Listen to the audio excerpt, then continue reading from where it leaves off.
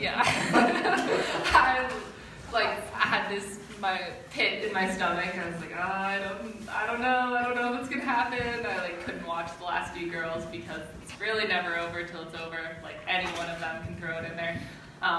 But then finally, once the last racer was down, I was like, okay, I'm safe in 30th. And then I was like, okay, time to go again. So it must be nice to start first on that second run and have a clean run and just let them rip. It was amazing. It was like a whole new world. I loved it. Congratulations. We're going to open it up to some questions. Peggy Shin. Hey, Mikaela.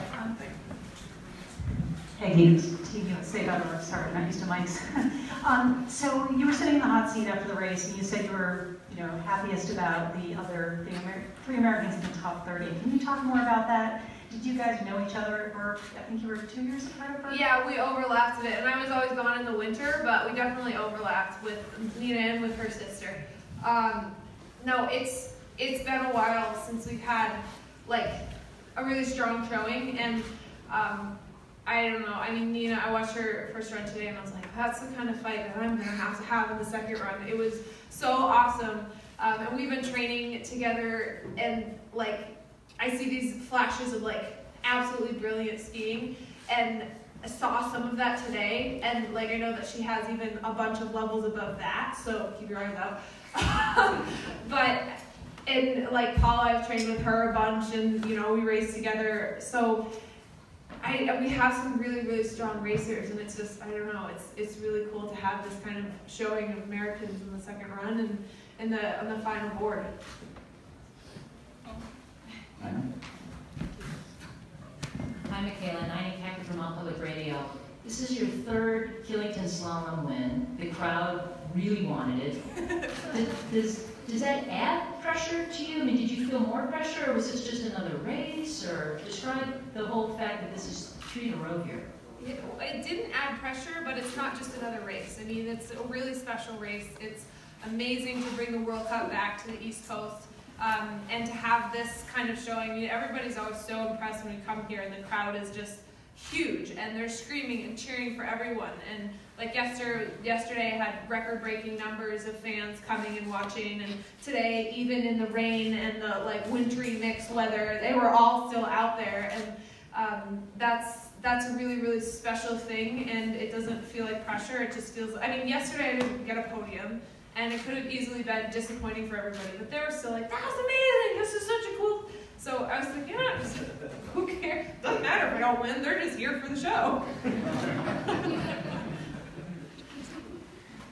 Mikaela, the children I'm interested in today, and all of the attention on not only you, but all of the other athletes that are here.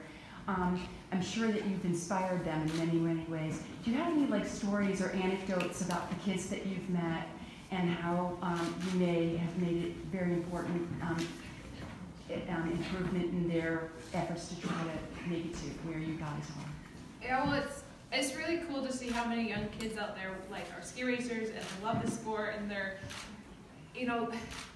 even just today, people saying I want to ski like you, or you're my biggest idol, and I mean, it was 3 years ago that I was saying that to Marley Shields. So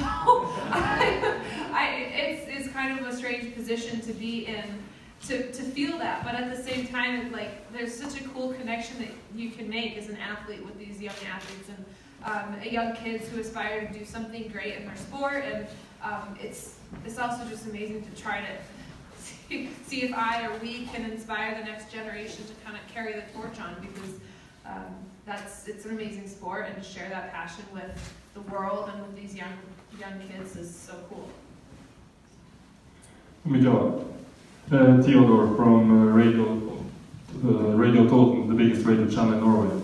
The crowd here in Killington is amazing, totally crazy, and you are the biggest rock star of them all. What goes through your mind? What do you say to yourself after the first run and before the second run, so you can handle the pressure and once again deliver the way you do? Because I think that's a magic recipe the other girls want to have. Thank you. Now, after the first one, I watched my video and just made a plan of what I thought that I could do better, and I knew it was going to be a fight because the conditions were tough, and then I tried to forget about everything else and just focus on my turns and my skiing, and that's the only thing that seems to work for me. So I wasn't thinking about anything else. Hey, Mikaela, two completely different course sets from the first run to the second run. The course report from the first one we heard, they said it was interesting. Does that sum it up? Yeah, no, I mean, it was an exciting course set.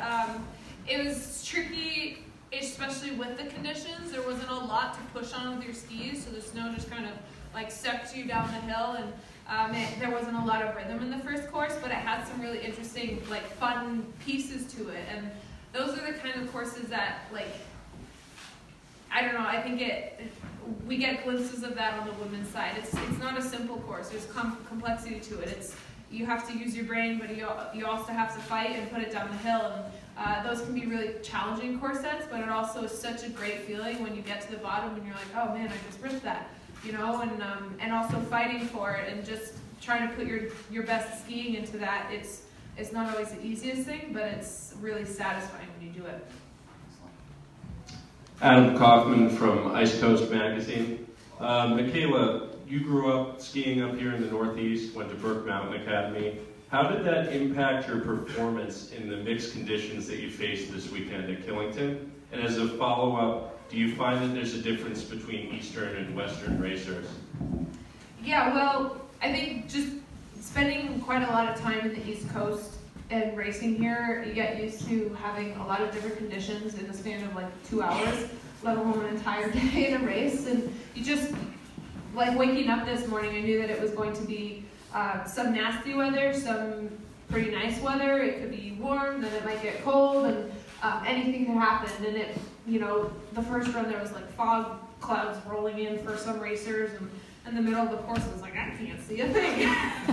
And you just kind of expect that. You sort of expect the unexpected, and having spent some time here, I was able to do that, and that was maybe an advantage, or at least I felt comfortable. I think you probably felt a similar thing, because you, right? Nina? I mean, yeah, it didn't feel great the first round, but yeah, being on the East Coast, you practice in that, and you learn to accept it and learn to like it. It's not like all sunshine and rainbows, and you're just like, I'm gonna throw it out anyway. Nina, when you came down on that first run, I was talking to Megan, and I said, I don't think the top judge gave you a very good score on your airs because it looked like a mobile course. By the time you came down, how challenging was that to fight for it, fight on that first run? I was really just hanging on at the end there. It was tough. It was not easy. There were some grooves, and like Mikaela was saying, the fog was in and out, which made it hard to see the ruts in the snow. But I think the biggest thing, like you said, is you just got to keep fighting. Like sometimes it's easy to think, oh, this doesn't feel good, this isn't fast. But just keep going and sent it, and then worked out for me. Keep it working. Yeah. Mikaela and Nina, Lisa Lynn from Vermont Ski and Ride Magazine. Was there any single piece of advice or any one thing that you learned while you were at Burke that has stayed with you? Yeah. So you might laugh. So my coach at Burke, Kirk, was always, he's maybe not quite obsessive, but it was definitely his like first and foremost pride and joy is the forward double pole plant. And on days, especially like today, when it's rattly and a lot of different things are going on, that was always something that I just like ingrained in my bones to recenter my position and keep me on the course, and just like randomly throwing in some double pole plants in there and trying to get back on the front of my skis. But really, I mean, it was like a broken record in my head. I don't know if he was always like this with you too, but he's like, well, you didn't quite get your forward double pole plant that run. And I'm like, oh, Kirk, how was the rest of my skiing? So that was probably a really good piece of advice / coaching. Yeah, I don't know if there's one thing, but I would just say maybe like the whole attitude that Burke cultivates. It's definitely pretty hardcore, and they like to be outside, and if it's rainy and gross, we like it even more. And so I'd say just like sort of toughing it out, but also enjoying that kind of grind with like good, people surrounding you. Everyone's working hard and enjoying it. And so I'd say that attitude is sort of stuck with me. Excellent, ladies. Any other questions? A couple more.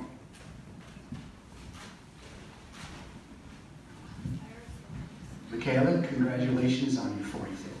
Oh, thank you. You have a habit of making the outstanding routine, and we love it.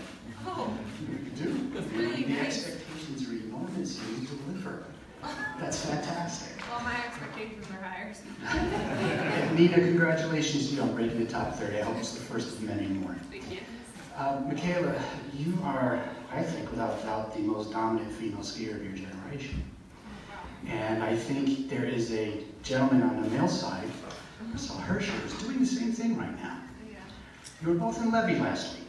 Have you ever met him? Have you ever spoken to him about ski racing? I mean, is there a relationship there? And someday in the future, with the time I have left, might I see a Shiffrin, Hirscher, charity slalom, like a Billie Jean King, Bobby Riggs kind of thing? That would be fabulous, right? Am I right? That would be exciting, right?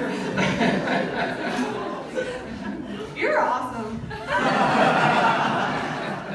Thank you for that endless spout of compliments. And I have met Marcel, especially since we're on the same equipment brand. We meet every year in the fall before the season starts for the Atomic Media Day. And he's always been like really kind and supportive, I guess you could say supportive. Just really, I admire obviously his style of skiing, but I also admire just the way that he gets to the start gate and every single race he's ready to go. Like, I don't even think I'm on the same stratosphere as him. But it's just incredible, the attitude that he has, that he knows how to win, even like more than anybody I have ever seen in GS and slalom and whatever he races, and it's something that really inspires me and definitely motivates me to try to not match his level, but to try to raise my own level and get to that point where I can get in the start gate and just be like, no doubt, I'm ready to go. And about the match of the ages, there hasn't been any talk about that. I suppose we'd have to do some counseling behind the scenes to figure out how that might go down, but I have thought about some fun, cool, different ideas for ski racing, kind of fundraising or something like that, based off the Labor Cup actually, but I'm not really sure how it would work, and I think it's something that needs some time to figure out. But I think it would be cool, something like that. We have time for one more question. Anyone? Peggy? Yeah, are you going to Lake Louise? Yes, Are you doing all the races? Do you know yet? that is the plan. All right, well, good luck. Hey, Nina, on behalf of the local organizing committee, we want to commemorate your third try here at Killington and your first World Cup win.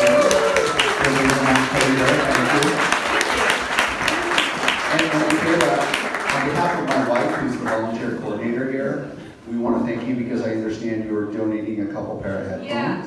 So I have these two signature pair of over-the-ear noise-canceling headphones, and I wanted to donate them to an auction between all the volunteers who work on this race.